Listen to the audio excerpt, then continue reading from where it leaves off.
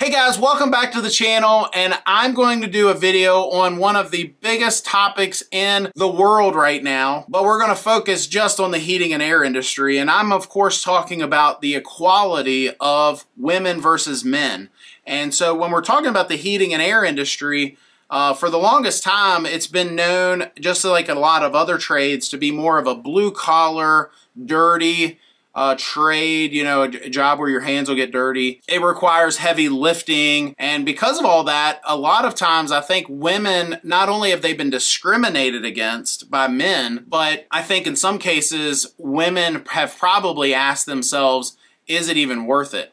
And so I'm here to tell you that in comparison to a lot of other things you can do with your life, especially if you're like me, someone that grew up poor and they didn't go to college for one reason or another, or maybe you didn't finish school or whatever the reason is, but you're not going to be a doctor anytime soon or a lawyer or whatever, right? I think that if you are a lady and you catch this video, I think you should consider the heating and air industry as a profession. And we're going to go through that and why. But I want to first start out by saying that I have employed lots of men and only a few women.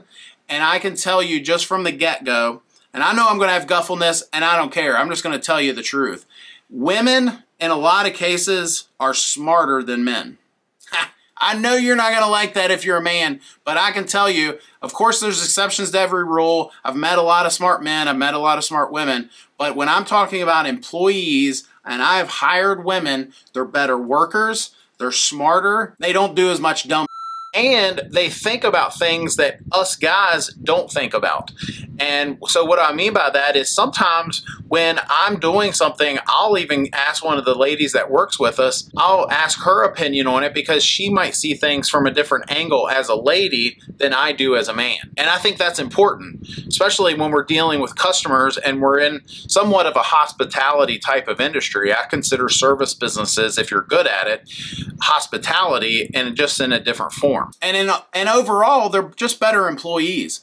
For the most part, I can definitely say that with all honesty. Now, do I have some amazing men that work with us? Absolutely. I've got a few men that I'm blessed to even know working with us, much less employ. But I think as a whole, for all of the guys that I've employed, if you factor in not just the amazing ones, but the not so amazing ones, when I've hired women versus men, the women have been per capita better employees. And so today, during the making of this video, we're seeing a labor shortage. We're hopefully coming out of this pandemic that has crippled a lot of folks and their careers. And so folks are starting to kind of get back to work. You know, they're kind of looking around. They're considering things they've never considered before. They've been sitting at home, right? And so because of that, with this labor shortage, I don't necessarily, I know a lot of folks look at it as a bad thing because it's the infrastructure of our country, but from a professional standpoint, I don't necessarily look at it as a horrible thing. I look at the, you know, the upside of that, and that being because of supply and demand, heating and air guys and electricians and plumbers and all these things, because of the labor shortage, are becoming a whole lot more valuable. And I think consumers are seeing that.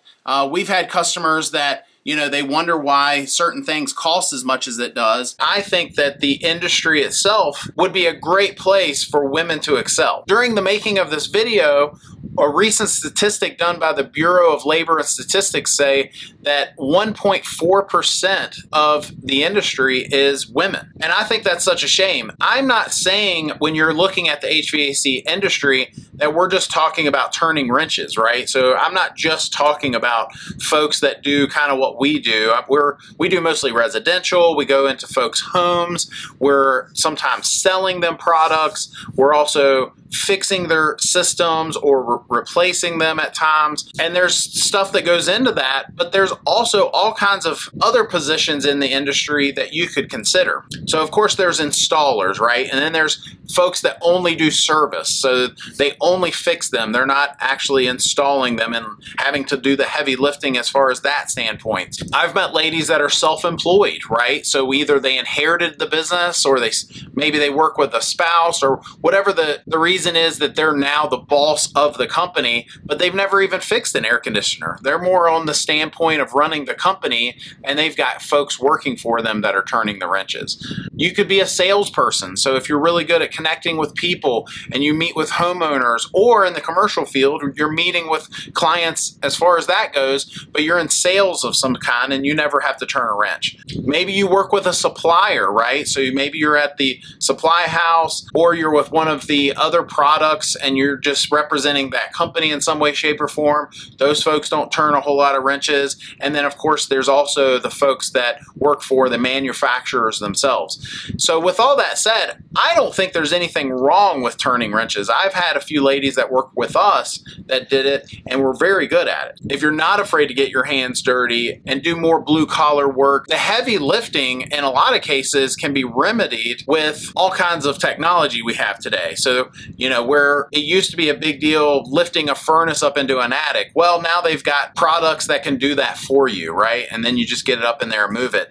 I can tell you that a lot of these men that think they're so strong, I mean, a lot of them, yeah, they are strong, but then their freaking back goes out every week, it seems like, because they don't take care of themselves. I'm probably included in that. So to just say that, oh, well, a woman can't lift as much as a man, that's not a very good argument in my opinion.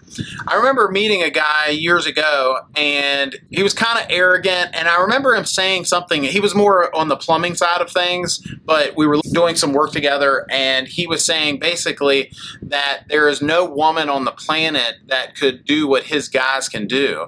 And I tried to, you know, basically tell him he was wrong, and he wasn't budging either. But I remember sending a lady that worked with us, and she worked with his crew for a few days, and she changed his mind. Now, her name was Diamond, and Diamond was a one of a kind. She was very fit and very strong, but at the same time, I just think that ultimately, in the grand scheme of things, if you have that kind of attitude, my position is you're just simply wrong, okay? Just to say that just because she can't lift as much as he can doesn't mean that he's superior to her in this industry. But I was reading an article when I was considering doing this video, and they were basically talking about one of the biggest challenges for women in our industry is representation. A lot of women that if they get into the trade, they don't necessarily have another woman to look to or to be mentored by or anything like that. And because of that, there's been a lot of things that are being put into place. I know there's Facebook groups for ladies only that do heating and air. There's also some networks that are now built where ladies can receive support and also have other models or mentors that they can reach out to. So I think ultimately, if you're watching this video, I would say overall that there is a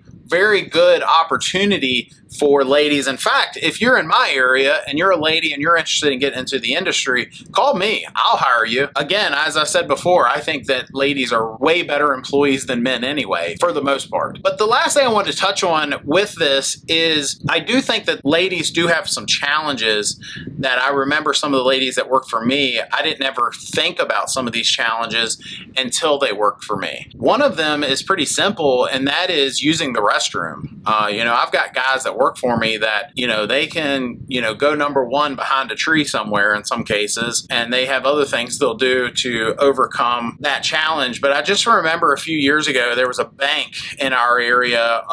A girl was working for us, and she was working across the street from this bank. She just needed to use the restroom real quick, and she went in and the bank would not let her use the restroom. So I'm just throwing that out there. If you're doing kind of what we do, where you're going to different sites and, you know, there's not necessarily a place that you can go to use the restroom, that's sometimes a challenge for them that I've never had to consider before. Obviously, men need a restroom if they got to go number two, but I just think that that's just something I've never considered before. And the other thing is, I know this has become a really big thing for realtors and real estate industry, is having certain things in place for safety. You know, so if there's a gal that's out on her own, a lot of realtors, I've heard stories where you know, they've been attacked and things like that. And because of that, they'll put safety measures in place where they're not meeting a client, a man, by himself alone, unless she knows him or something like that. Or having some other fail-safes, such as exercising your Second Amendment rights or having some other protection.